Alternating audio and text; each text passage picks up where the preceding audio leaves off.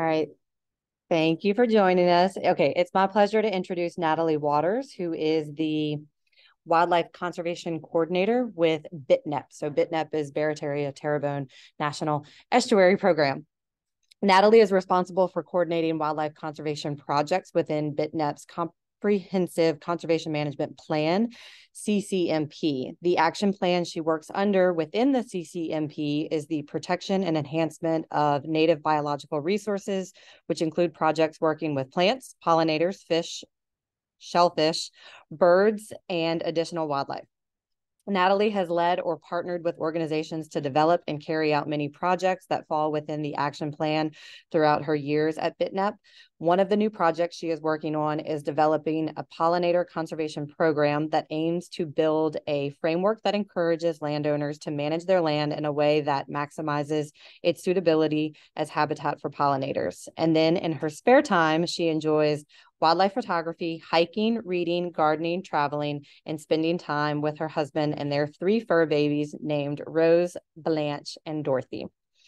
All right, a few tongue twisters in there. Natalie, thank you for joining us tonight. Hi, everybody. Let's see if I can make this bigger. Can everybody see it?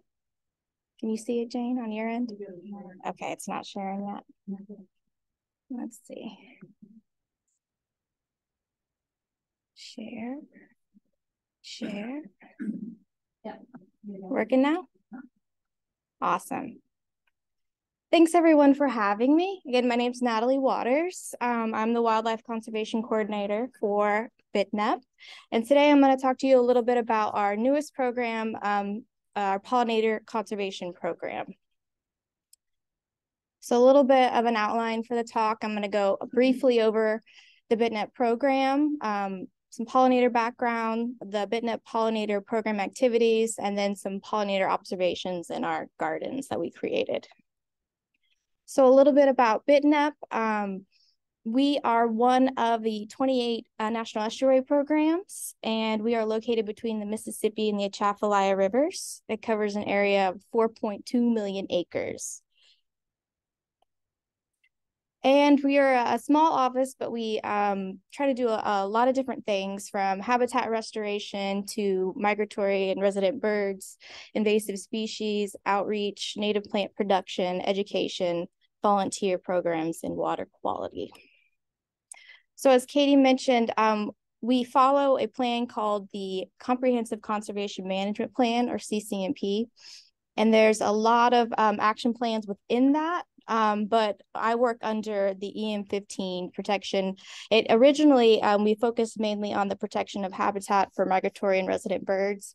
But recently, we updated our CCMP to include, to focus on all the areas that's within the CCMP. And our newest addition is also a pollinators section. So we'll start from the basics.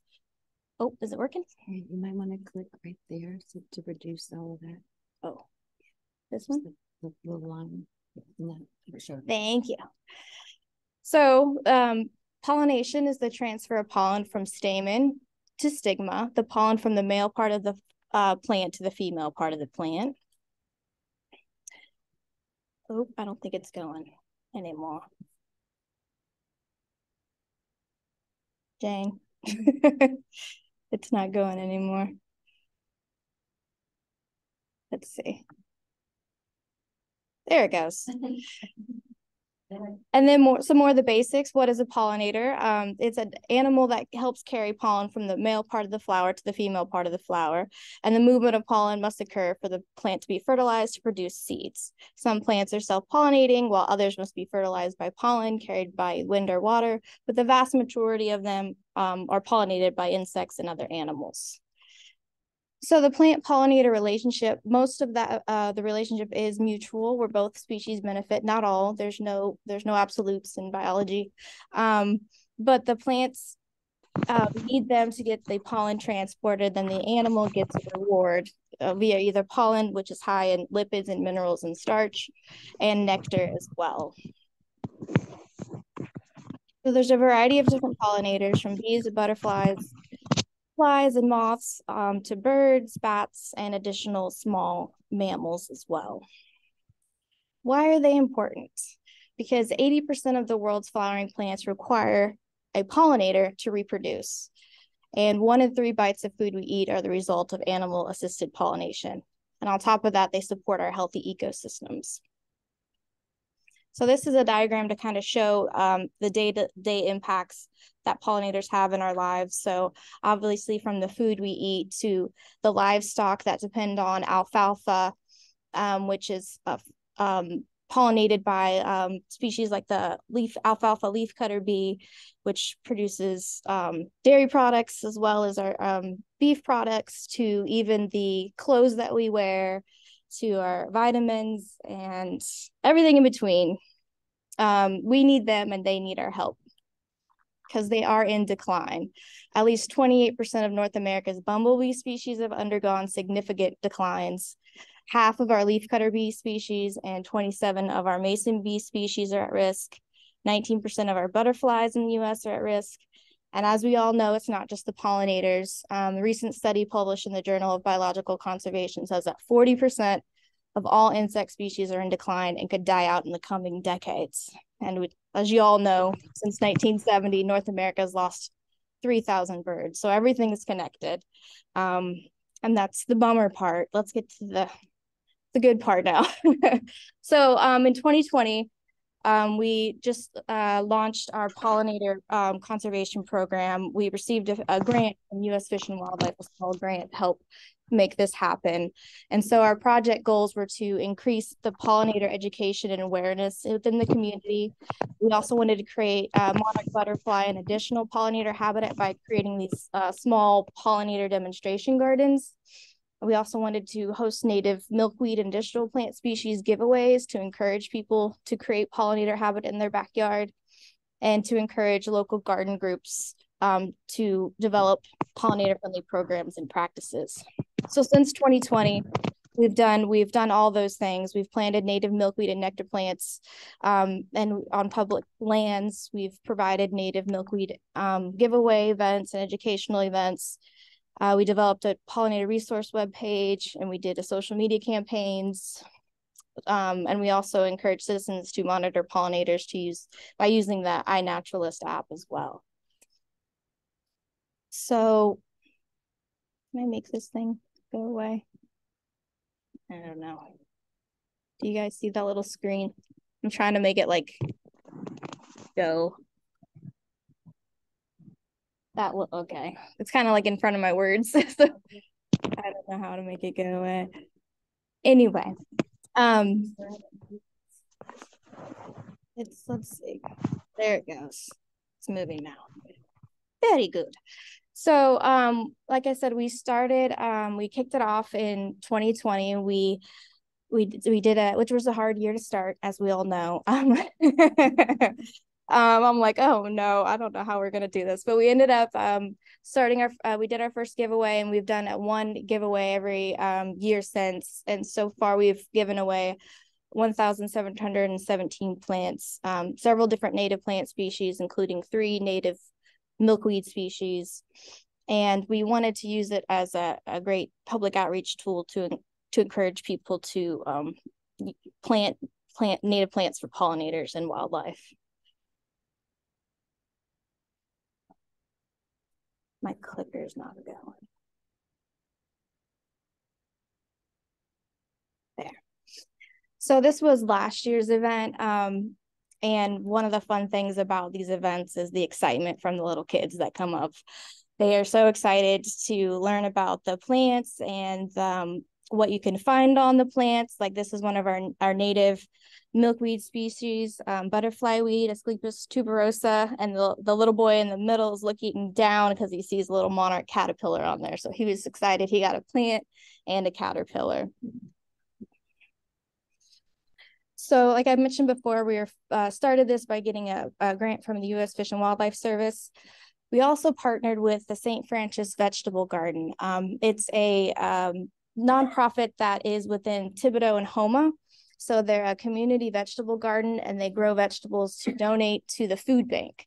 And so we thought this would be a perfect partnership to add these pollinator gardens where their locations are next to their vegetable gardens. It's a win-win situation, right?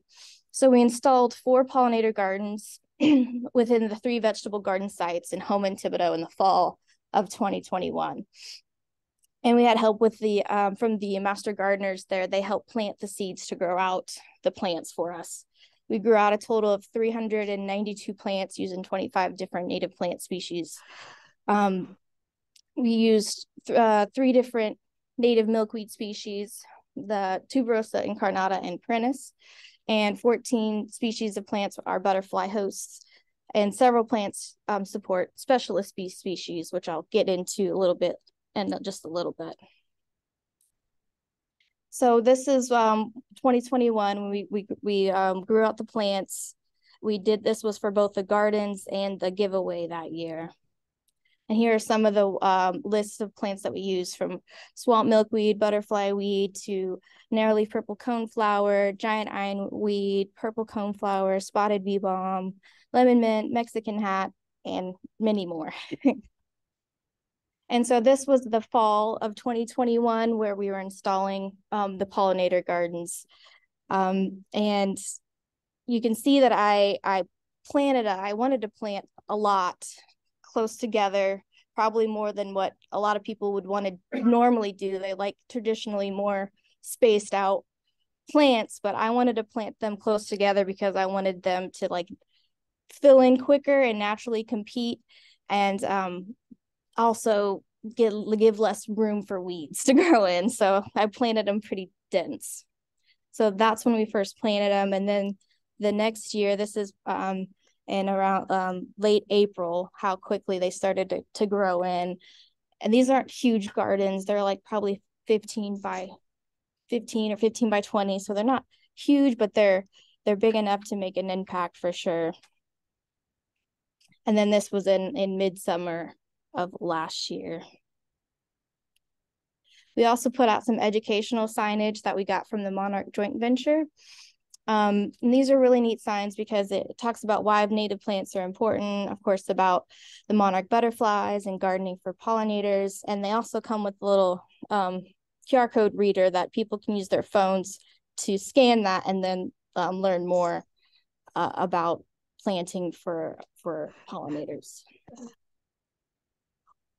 Additionally, we wanted to put these gardens in a place where the community can use them. We have one at the Homa Main Library branch, and they were really excited to have them because they utilize it in their children's outreach program. So they used the garden during their La Mariposa educational outreach event where they released some butterflies, and the kids got to get really excited on those kind of events. So it's a tool that the whole community can utilize.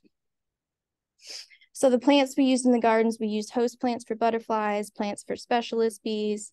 We wanted to do variable bloom times. So you want something blooming in the spring, summer, and fall.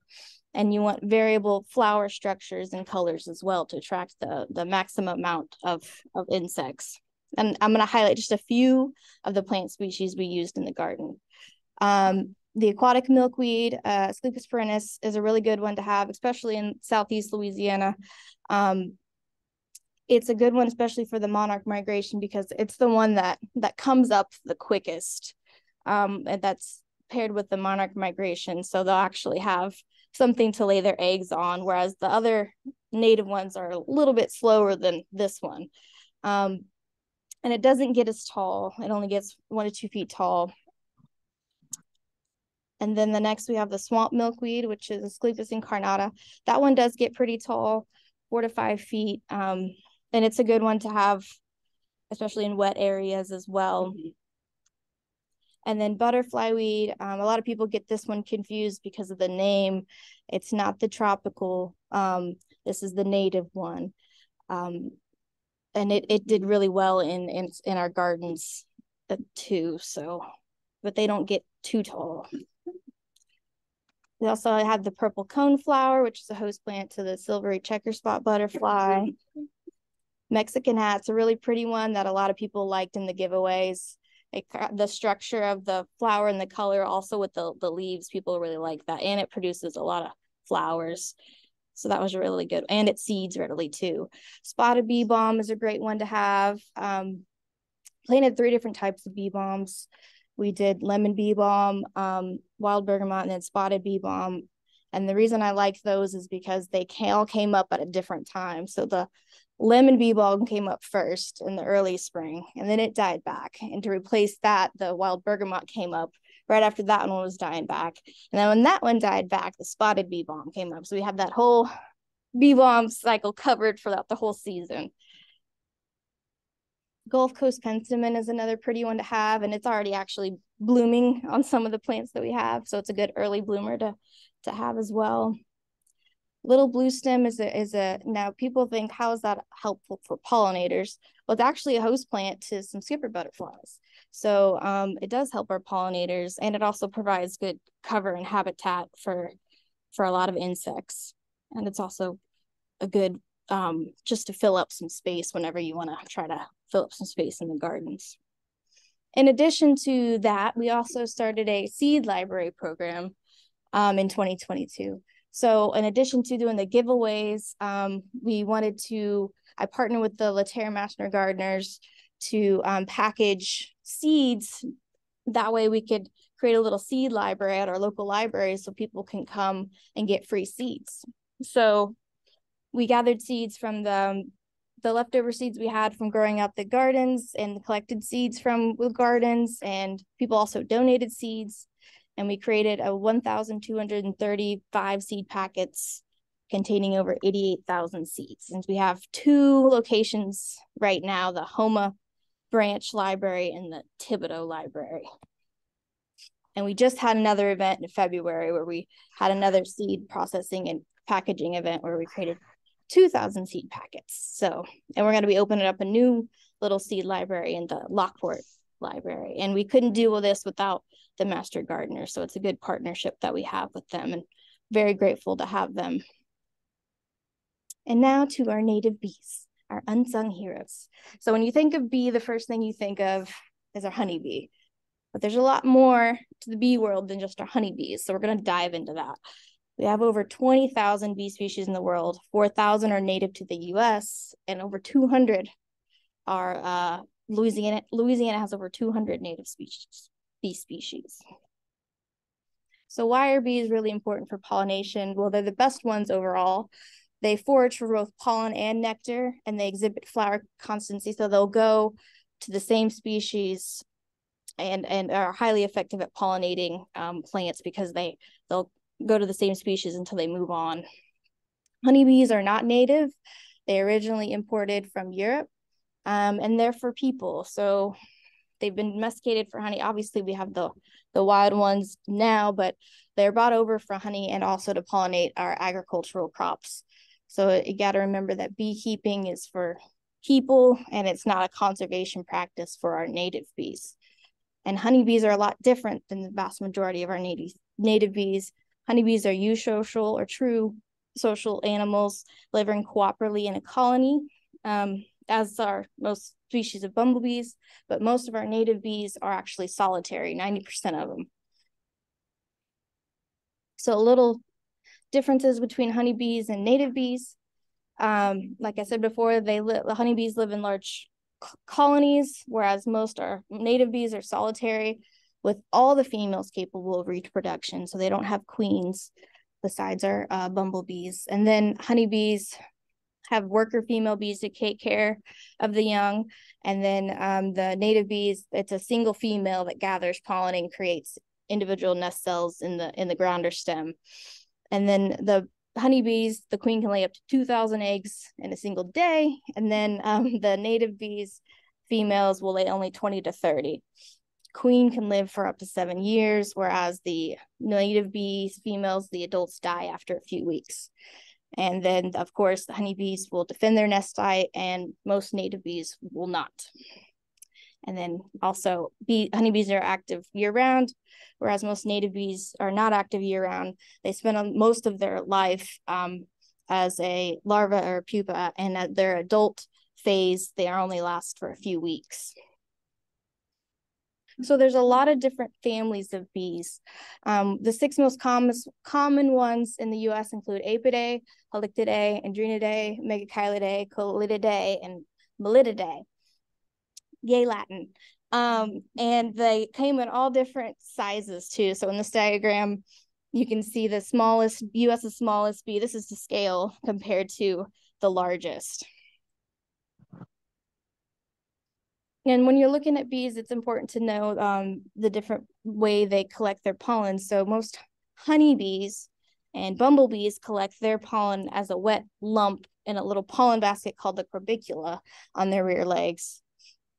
And the most native bees, they have what's called scopa, these dry hairs that are on their leg or on the underside of their abdomen, like that leafcutter bee image at the top. And then the zoomed image of the leg, you can see that's all dry pollen. And it's important to remember, if you see a bee collecting pollen, you know it's a female, because they're the only ones that will collect it to feed their young. There's also different types of bees depending on what they pollen preference. So there's specialist versus generalist bees. So most bees can be separated into those 2 broad categories. It gets complicated even after that, though. So specialist bees have evolved from a specific relationship with a few or just even one plant species. So it's kind of like the host plants for butterflies. Bees kind of do that too, some of them for their collecting pollen to feed their young. So these specialists emerge from their nest the same time their host plants begin to flower. So that's why it's important with things like climate change.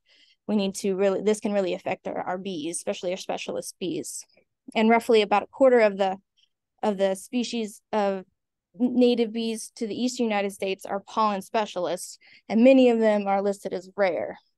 Generalist bees, as the name implies, are less picky. So like your honeybee is a perfect example of your generalist bees.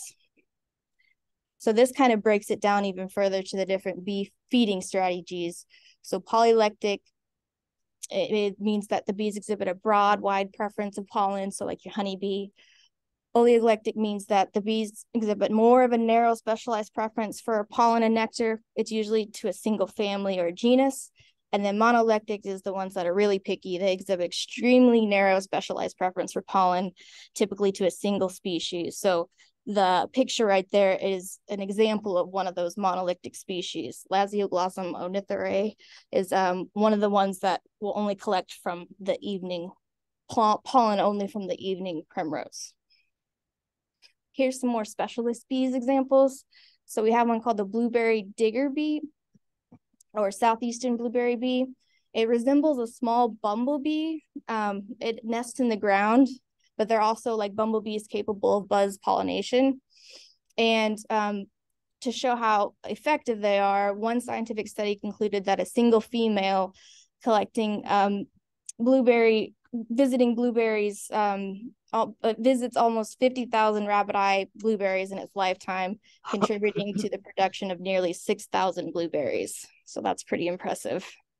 We also, another example is the squash bees. So this bee relies on squash to collect its pollen from. And you can see an illustration right there. They kind of look like, if you don't look close enough, they kind of look like your honeybee. But they're another specialist bee as well. And if you're interested in learning more about specialist bees, you could visit that website at the bottom, jaredfowler.com, specialist bees. He has a whole list of the ones that are, I think he has Eastern and Western United States ones, and he'll list like what plants they prefer as well.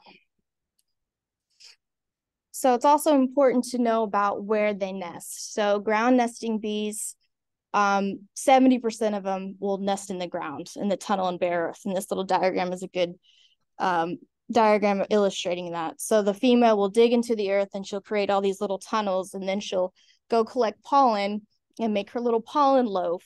And then she'll lay her egg on top of that. And then she'll seal off the top of the chamber right there. And the other ones are cavity nesting bees. So they nest in like hollow stems, logs, or rock crevices. The female leafcutter bee is a good example of that. So like her name implies, she'll go and cut little portions of a leaf, like a little circle, like the picture shows. And then she'll use that to create line her brood cells inside a cavity. And so after she creates all the brood cells, then she'll seal it off. So we're going to go into the insects detected in the gardens in 2022 last year. So I documented 74.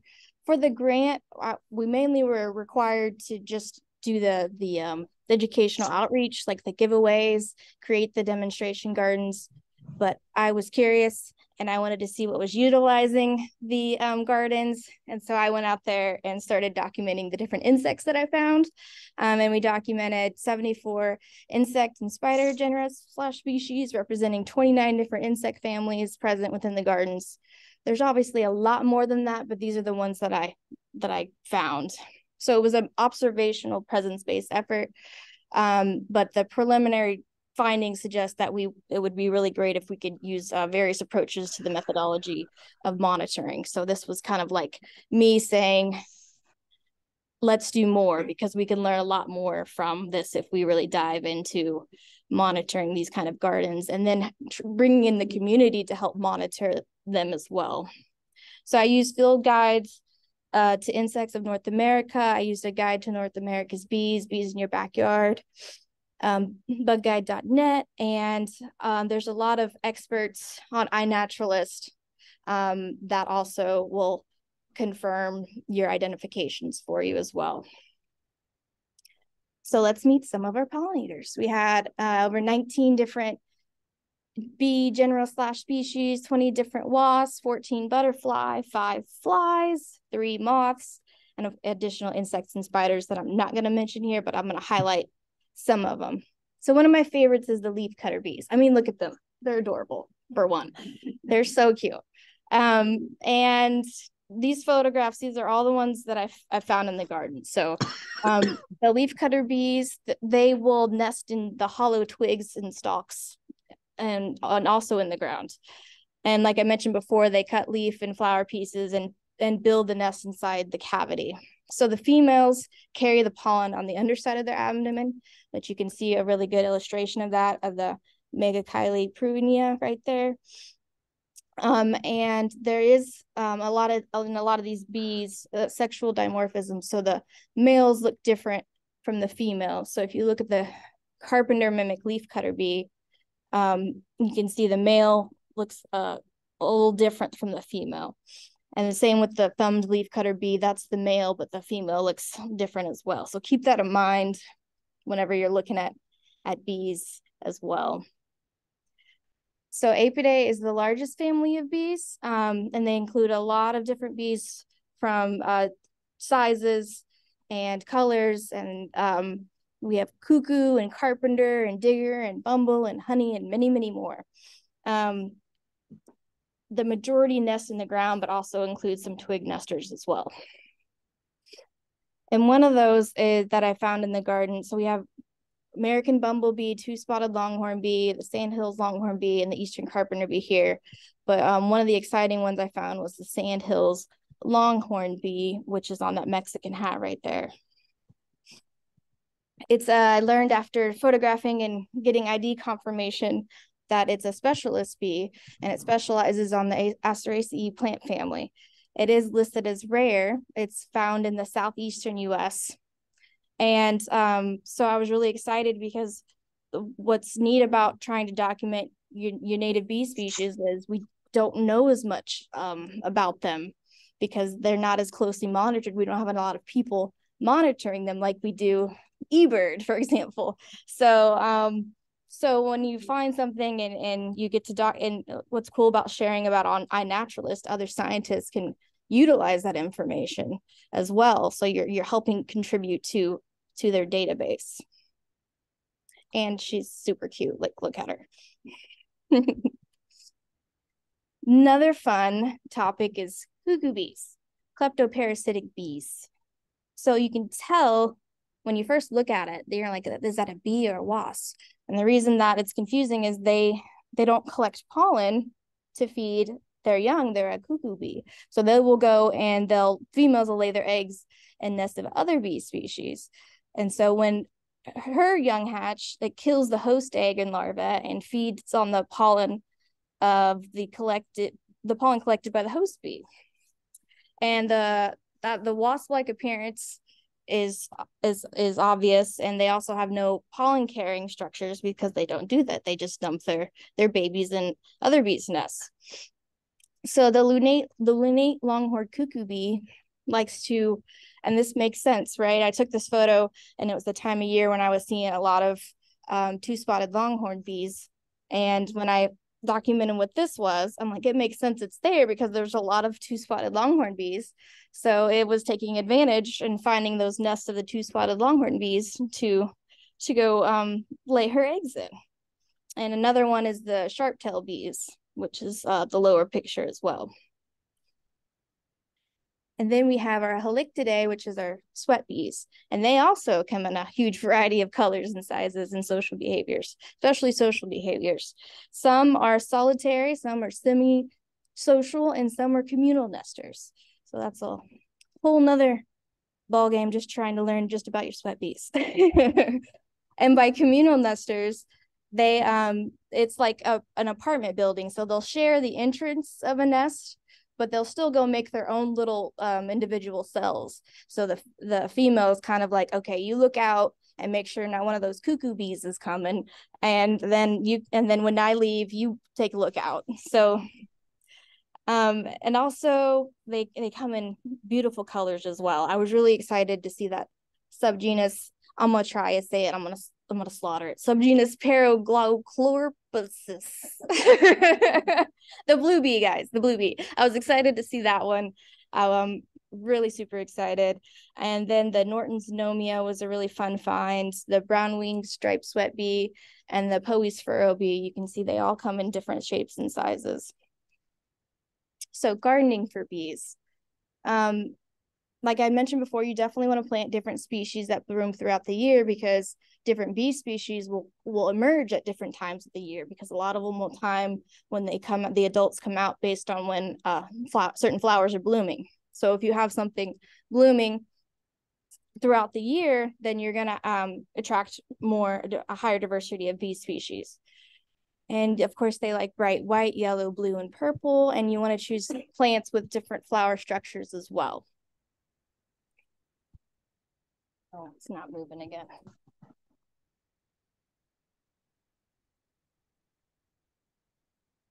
So while I was out there photographing these bees, I also kept track of what plants they were utilizing.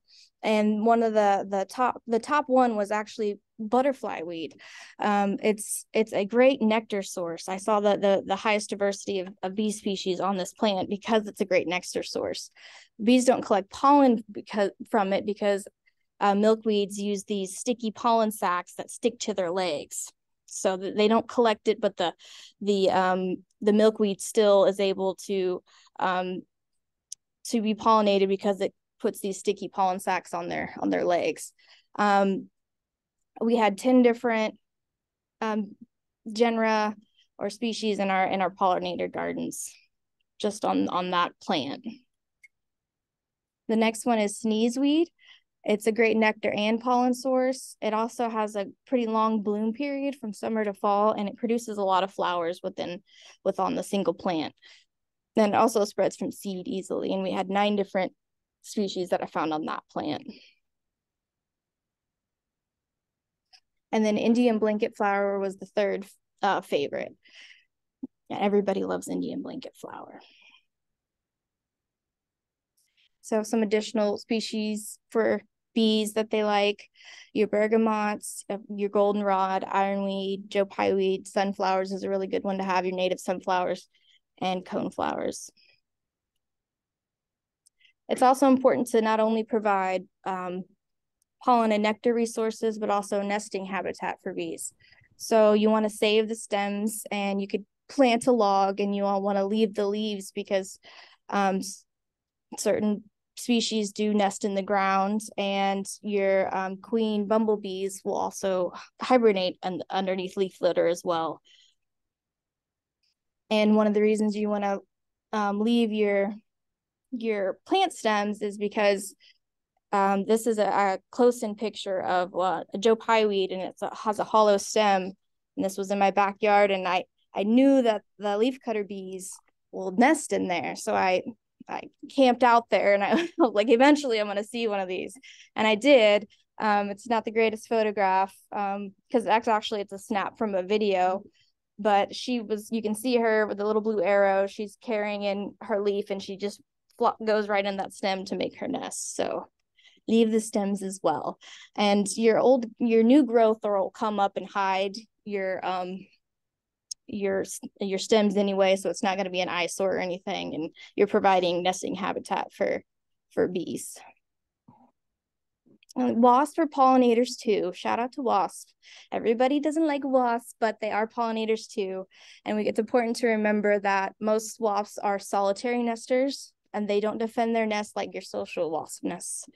And without wasps, we wouldn't have bees, because bees evolved from wasps. And the adults do visit flowers for nectar, and they do feed their young insects. And for the plant that they liked to visit the most, it was the spotted bee balm. So that's where I saw the most amount of wasps. It was on our spotted bee balm. And it's also important to remember that wasps help control your pest insects. So if you have a vegetable garden, I think it'd be a good idea to put some of the spotted bee balm near it, because the wasp will be attracted to that for the nectar, but they'll also collect the pest insects to feed their young with. So win-win. And we had 4 different families of wasps found in the gardens, and that was the highest species diversity of pollinators that we had, was from our wasps. And they come with all different names as well. We got spider wasps, thread-waisted wasps, paper mason wasps, and more. And here's a few photos from them. And a really fun one that I found it has a really cool name too, smoky-winged beetle bandit wasp. It's a really cool name, and it has a really cool story. So hence the name. It feeds its larvae beetles from the jewel and metallic wood-boring beetles, including the invasive emerald ash borer, which actually scientists use this wasp species to actually monitor for the invasive emerald ash borer. They'll go and find the nest of this beetle bandit wasp, and they'll put a recorder by it, and they'll see if they're bringing in that emerald ash borer to feed their young. So butterflies and moths. So it's important to remember that moths outnumber butterflies 8-1, and there's a huge amount of species in the world, and almost all butterflies depend on flower nectar as a source for energy. And of course, caterpillars eat plants leaves before pupating and becoming adults. So we had 14 species of butterflies that were detected in our garden, and 3 moth species. So as you all, I'm sure, familiar with, to attract butterflies, you need to provide their nectar plants, but also their host plants as well. So some of the host plants we have in our pollinator gardens were frostweed and purple coneflower for the silvery checker spot butterfly, giant ironweed for American lady, yellow-white indigo, rose mallow, swamp butterfly, of course, for the swamp butterfly, and aquatic milkweed for your monarch butterflies, and a little blue stem for your skippers. The number 1 nectar plant that we saw the most butterfly species on was your purple coneflower. So that was my favorite for them. And flies are pollinators too. They prefer white and yellow flowers with open structures that are easy to access. So these flies that pollinate are also known as hoverflies, syrphid flies, and flower flies. And in some cases, they can actually provide more consistent pollination in early spring than bees, just because they are often more active than bees in cooler temperatures. And the adult flies visit flowers to feed on, and then some of them will often mimic the appearance of bees as a defense mechanism. So you got to look kind of closely at them and be like, is that a bee or a fly? And you look closely at them, you'll be able to see, because flies have those big eyes, very short antenna, and they also only have the 2 wings instead of the 4. And here's a double-banded plushback fly on frostweed. And then you'll get to find stuff, fun ones like this one I'm about to tell you about. We had 5 species detected in our gardens. They're mainly attracted to white and yellow flowers. But then I saw this one right here, and I'm like, what is that? Is that a wasp? Is that a bee? Is that a fly? And it is actually one of the fly species, and it's from a family known as the Conopidae thick-headed fly family. And then this head popped his head out, and this is what it looks like. It is Physocephala sagittaria, and it doesn't have a common name. That's it. And the adults feed on flower nectar. It obviously mimics wasps, and it also uses flowers to find its host for its young. So it's a parasitoid wasp. So it hangs out to sip on the nectar, but it also waits for a unsuspecting bee to come, and it pounces on the bee host and inserts its eggs into its abdomen, and the larvae slowly feed on it until it dies. But it was a cool find. I was excited to find that one. And then hummingbirds, as we all know, they're excellent pollinators. They have that ability to hover in place. They, of course, their diet is nectar and also small insects. People forget about how the importance of small insects like flies and spiders are for hummingbirds, because they need that source of protein as well, especially when they're nesting. We didn't have any hummingbirds in our garden that's been recorded yet, but I'm sure they're there. And if not, they will be. Louisiana's, as you guys know, we have wintering hummingbirds. In order of abundance, rufous is the most common, followed by black-chin, buff-bellied, calliope, Allen's, and broad-tailed. And we have a good BTNEP hummingbird publication online called BTNEP. Just Google BTNEP Louisiana hummingbirds, and you'll be able to check that one out as well. So gardening for hummingbirds, you want red tubular flowers, but they also need protection. Not only nectar plants, but also places where they can go and hang out in oaks and wax myrtles and Carolina cherry laurel, and of course nectar plants to get throughout the seasons. So some hummingbird plants, shrimp cap, Turk's cap, bottle brush, coral honeysuckle's a good one, and many, many more. So some of the major takeaways is to remember that small gardens or container gardening still makes an impact. These gardens that we planted, these little demonstration gardens, weren't huge, but you can see all the goodies that we found within it just in the first year. So I'm excited to see what we find this year. And that when you garden for pollinators, it gives and other wildlife, it gives gardening a deeper purpose. You're providing habitat. Try and have several plants blooming for each season is an important thing to remember, and use natives as much as possible.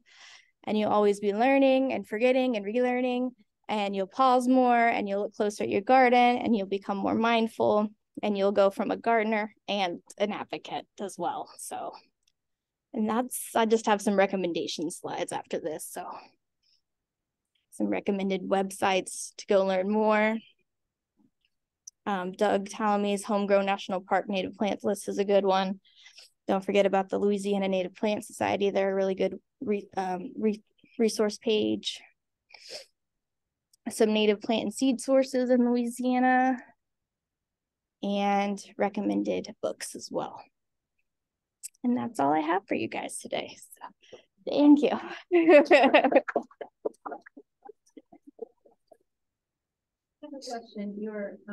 The gardens that you created near the vegetable gardens, did you amend the soil, or did you basically just what was there? We killed the grass and we amended the soil, but we only added as you could see on the perimeter, we only added a little bit of topsoil on the top. So we didn't, with native plants, you don't even need to do that. I mainly just did that just to help with drainage. But did you have a method that you liked for killing those?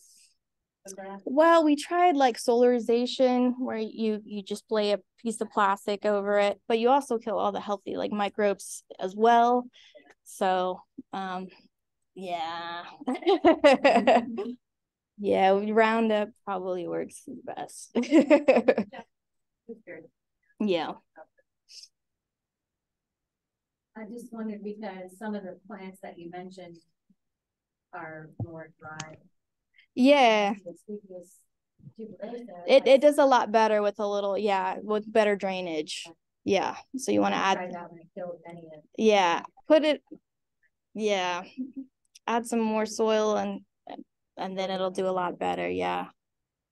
And it's one of those plants too, where you know, if you plant it in one spot and then you only go, you know, so many feet over here, this one will do good and that one won't do good. So you got to play around with it to see.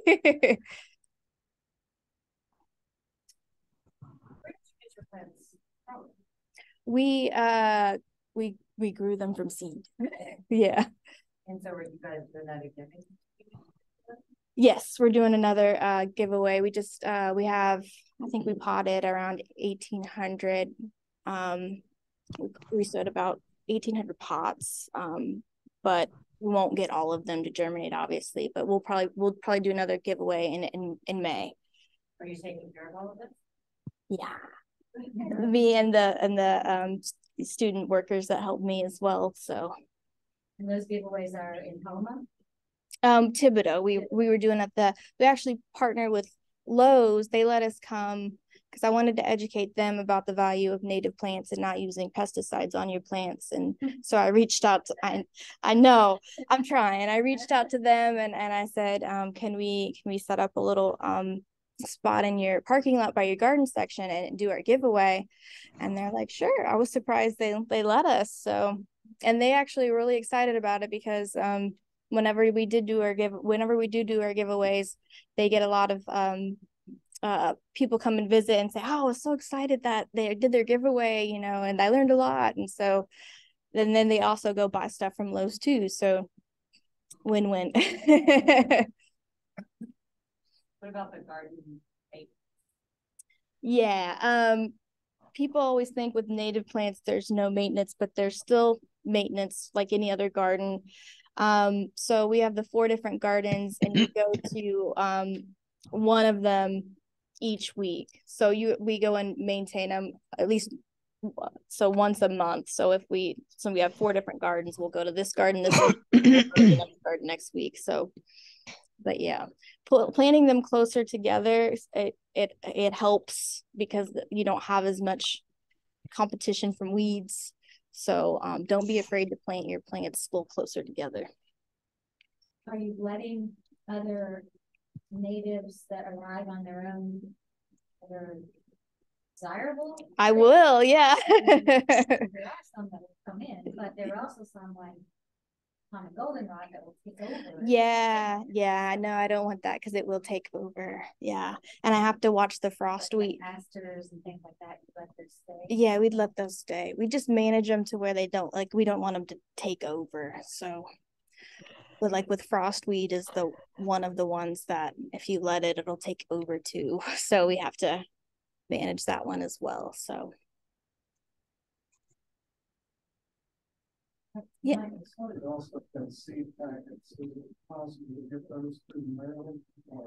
We haven't mailed any of them out. What we're trying to do though is we want this to spread. So we're trying to replicate this partnership where I want to reach out to other master gardeners in different locations and say, hey, we would really like for you to partner and work with this group could be perfect with a master gardener group and you guys could work together to create these seed packets to your library. So we definitely want to see it replicated. So that's one of our goals, to try to replicate it and throughout the state. So.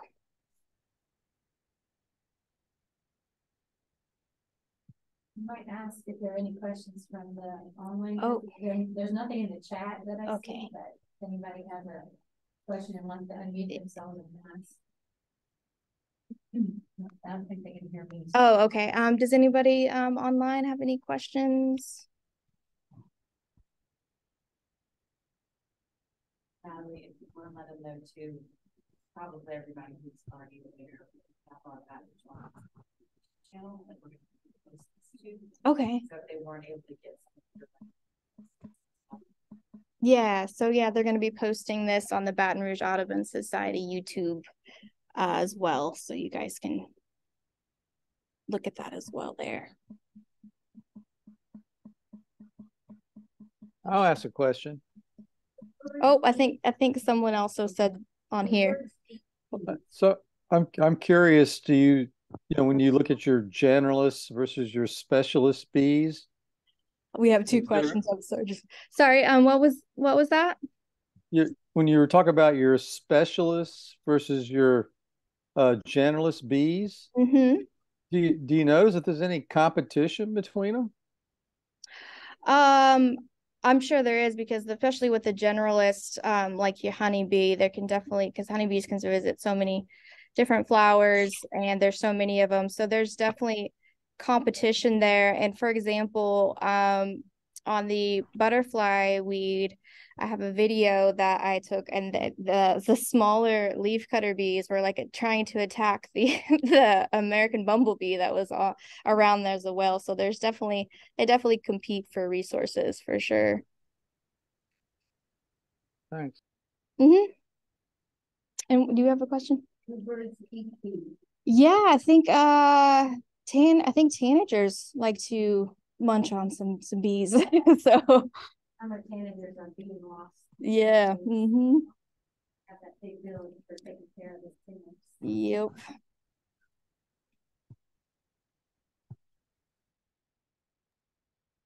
Any other questions? I don't know if anybody's on the chat or not. Yes. Share the slides and the answer to that. Yes, we're gonna share the slides. On the YouTube video. On the YouTube video, you can see the slides.